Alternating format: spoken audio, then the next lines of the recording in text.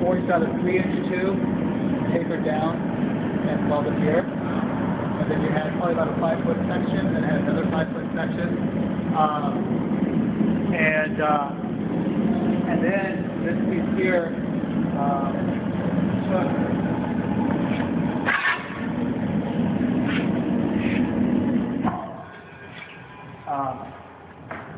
took cutoff from another job, the sundial.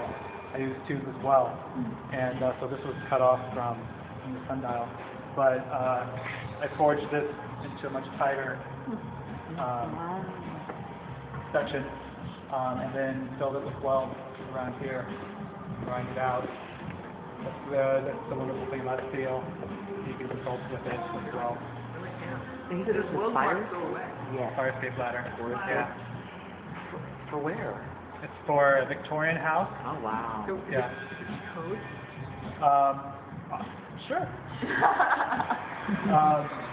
I mean, I